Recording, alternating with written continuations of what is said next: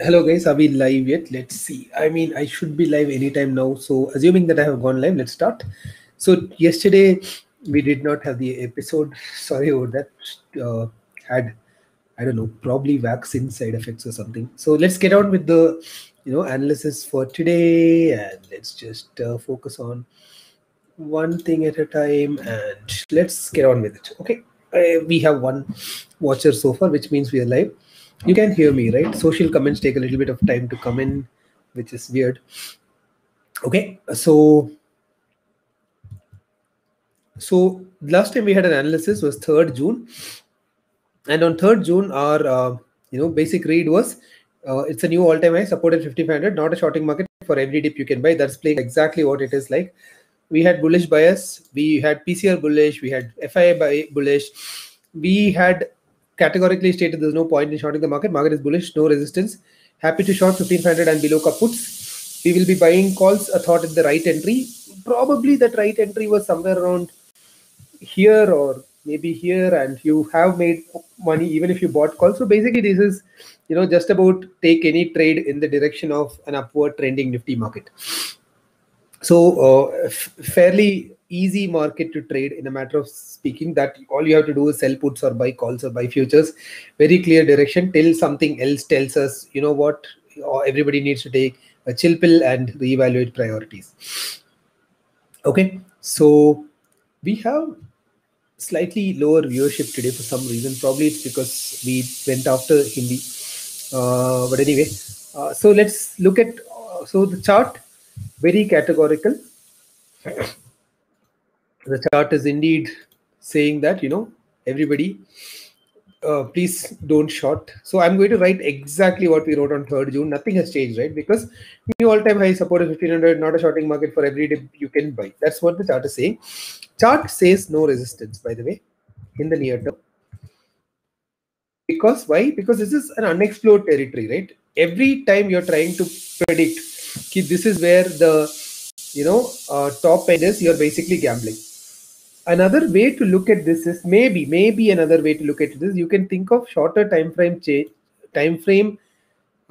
channels and all, but again, that's also a very premature way of looking at things, for the simple reason that, look, all I know is that the market is in unknown territory. Then why am I trying to predict the top? One thing you should never do in trading is try to predict something, right? So like it is very tempting to connect these dots or connect this, and यार connect करने को तो people can connect anything, right? उसमें क्या है, that you can probably connect this and I don't know, like, I mean, if you stare long enough, there is a line everywhere.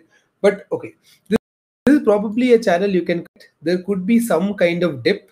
It's a short time frame dip, so I won't think that dip can go anywhere below 15700, because this is the channel getting formed in a shorter time frame, which is a 15-minute time frame. But my point, very simply put, is that even if I were to draw this channel, this is a short-term channel, and the long-term trend is still bullish. So there is no point in betting against the long-term trend. I would be look to buy on dips of this to go long for the breakout. So don't chase the breakout. When you get a good opportunity to enter it for a next up move. So I will probably watch this channel, this very nice channel. I'll buy every time it comes close to 15 6. If it goes below 15,700 or 680 or something, I'll try to look to enter on the long side. That is the trade right now. No big resistance, only short-term resistances which are likely to be taken out in the long-term time frame. Now let us look at open interest. Open interest is very interesting. Today was categorically people saying, boss, I don't want to be in 15,700 call. Look at the unwind, right? Almost a million. And addition of put, almost 1.5 million. So we know for a fact that people getting out of parallelly Hindi session. I thought the Hindi session is over. Is it going on even now? Sorry, somebody is saying parallelly Hindi session is going. I don't think it's. I thought it's over. Okay, that's interesting. Yeah, I'll be very embarrassed if it's still going on. I'm so sorry. Let me just check if it's still on. It's over, right? Yeah, correct. Whistle sound. Yes, I happen to live in a house and there is stuff happening here. But anyway, coming back to the point. So this is now the intraday, sorry, the days option chain. The days option chain very clearly says that there are put additions here and then there are call additions here. So one thing for fact we know is that 1500 and below has a lot of put standing, but you have to be careful here because 15800 is not very low in terms of calls. This is heavy calls. This is heavy calls. This is heavy calls. So option chain properly shows proper tug of war happening.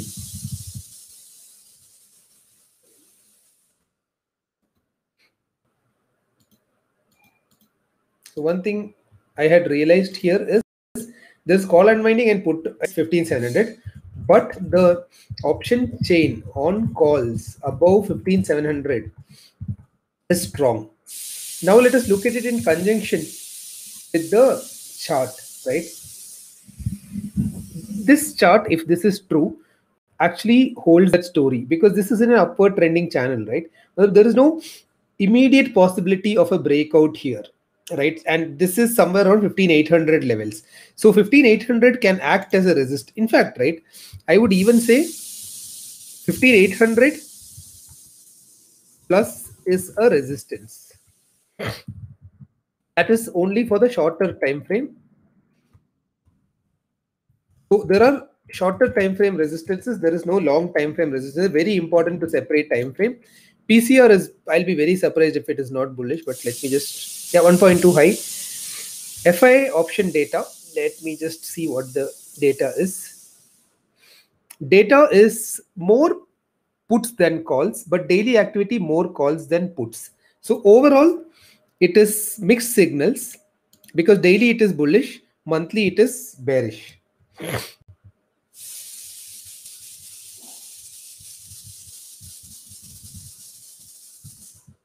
Now FII futures data,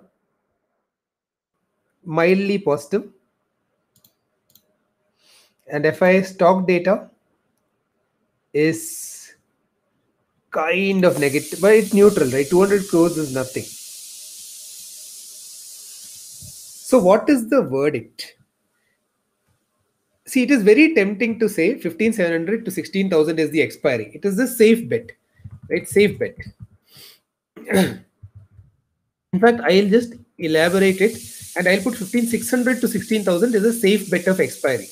Why? Because I'm combining two things, this upward trending channel and this option chain put together tells me that 600 to 16,000 for sure looks like a range.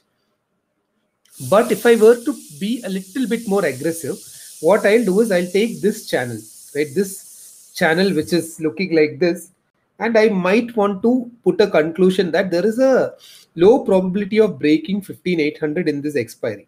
Why? Because this channel is still intact.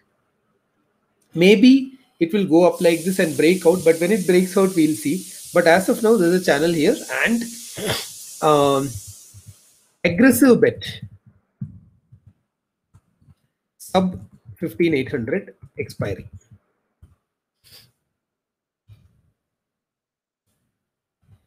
So my aggressive bet is 15,600 to 15,800 expiry. So depending on the premium, you can bet on either of these. So what are my trades?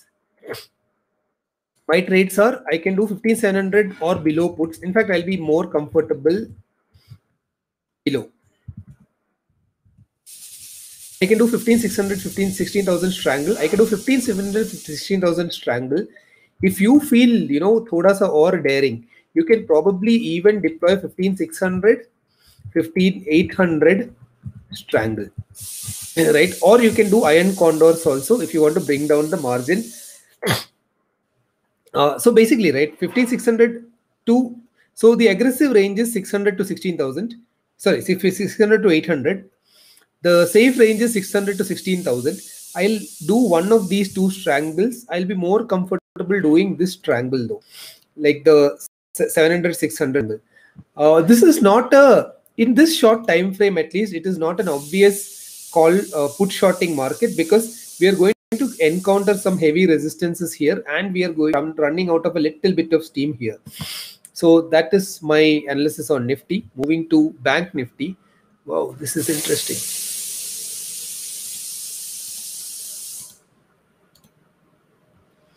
Bank Nifty is giving a paper umbrella today on the futures chart. On the spot chart though, sorry, this is bank. Oh, this is interesting. So remember we talked about this other line which we could have drawn earlier. This is taking some resistance here. So this is the support line. This 35,200 line is a support line. This is the resistance line. So I'll be looking to see a clear move here. There is a bearish engulfing sort of candle formed here. There is a harami candle formed here. Bank Nifty is difficult to call. I'll definitely think that there's a support here. But what is worrying me, why is that support not pushing things up already?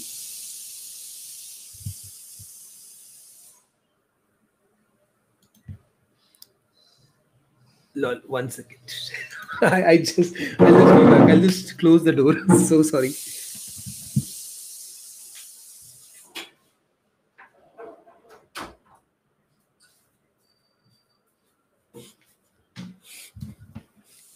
My God, I can start a power plant in my home with all that steam. So Bank Nifty is, yeah, it is true that Bank Nifty is kind of weak. We'll examine why. Because if this is indeed a support, why is there no strong price action rejection every time it is consolidating near support is a legitimate question to ask. Also, remember we had drawn a line earlier here. It's not breaking that line. This seems like a resistance forming. So I'll not be very bullish on Bank Nifty looking at the overall pattern. But the fact is that weekly closing was above 35,200, which is a support. So do I short Bank Nifty? No, I'll probably short Bank Nifty if I get it below this range, which is 35,200 with a strong price action negative candle. If I see it here, it is still a buy, not a sell. But if I get it here, it is probably a short simply because Bank Nifty has run out of steam. So watch out for this level. If it breaks this level, it can go all the way to 34, 33,800 or 34,000 levels. So thoda careful with Bank Nifty. Dollar finally, meanwhile, we saw this. We had drawn this resistance level here.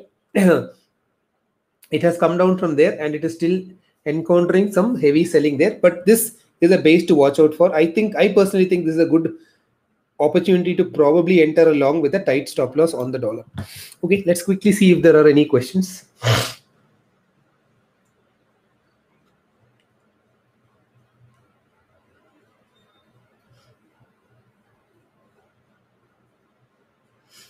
Pankaj is asking, are you sure you're using the correct Nifty chart? Am I not using the correct Nifty chart? How can I get Nifty chart wrong here? Nifty chart is Nifty chart. Yeah, this is Nifty chart here.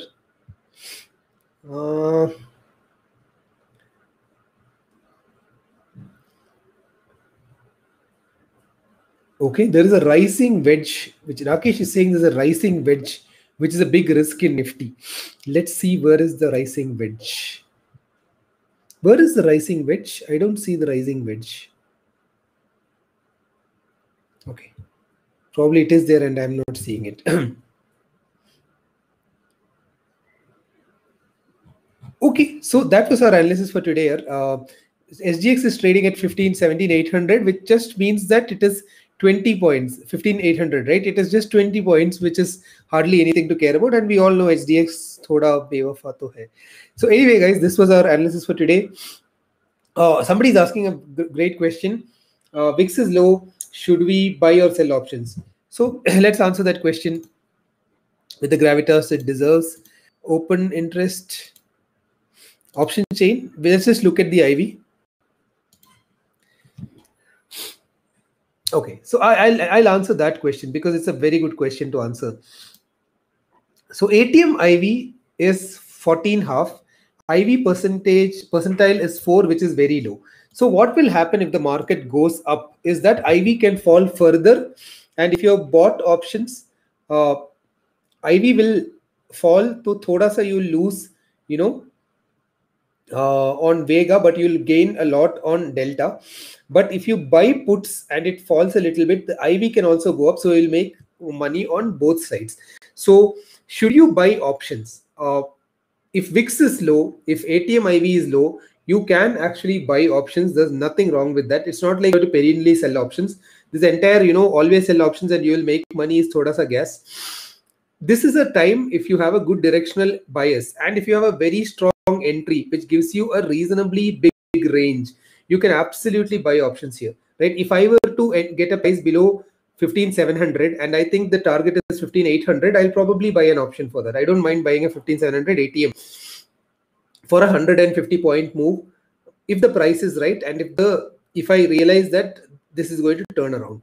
Also, if you believe in this theory which I'm saying that 15,800 can have some resistance, there's nothing wrong with buying a 15,800 put also, for the simple reason that if Nifty falls, you'll gain a little bit on IV, you'll gain delta. So there's nothing wrong. So IV is long, IV is low, which means that if you find a reasonable 150, 200 point range, there's nothing wrong with buying options for a quick in out. But the range is tight. So if it stays there, you will lose money on the premium. One last question. Bhushan is asking, what do you think about adjustments in option? Yeah, very tricky business. Adjustment is in a way a stop loss, but then if you're doing stop loss, why don't you stop loss, right? Because okay, adjustment is a horrible idea in a unidirectionally trending market. It's a very bad idea in a unidirectionally trending market, but in a range bound market, it's a reasonably okayish idea. Also, very difficult for people to mentally get out of stop loss. So adjustment kind of makes you do stop loss without really doing stop loss. So yeah, that is our analysis for today. 17 minutes. Thanks guys again for joining. You guys have a great trade tomorrow. Like we said before, don't trade for the sake of trading. If you don't feel like trading tomorrow, don't trade. And keep your capital safe. These are not recommendations. I'm not asking you to trade. I don't have any of these trades. These are just we are doing this just so that people figure out how to analyze the market, and that's our only intent. No trading recommendations absolutely whatsoever. So thanks again for joining, guys. You have a great day. Bye.